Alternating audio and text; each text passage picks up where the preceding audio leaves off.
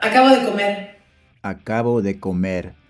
I've just eaten. So we're going to look at acabar de plus the infinitive today, chicos.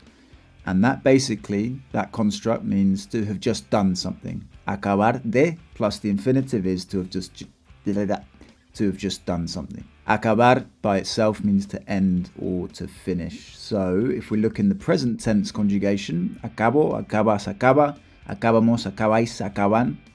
This is what we're going to use for the present construction. Acabáis here, remember that's for vosotros, you plural, and that's only used in Spain, not in Latin America. Acabamos de cantar. Acabamos, we finish.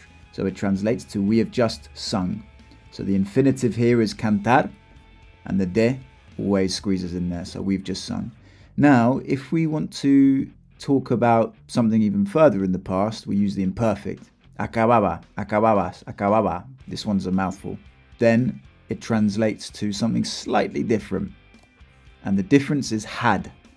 I had. Yo acababa de comer. I had just eaten. Cuando, when someone rung the doorbell. Whereas acabó de comer means I have just eaten. Do you understand? It's more recent with the acabó, and with the acababa, it's I had just eaten. So those are the differences.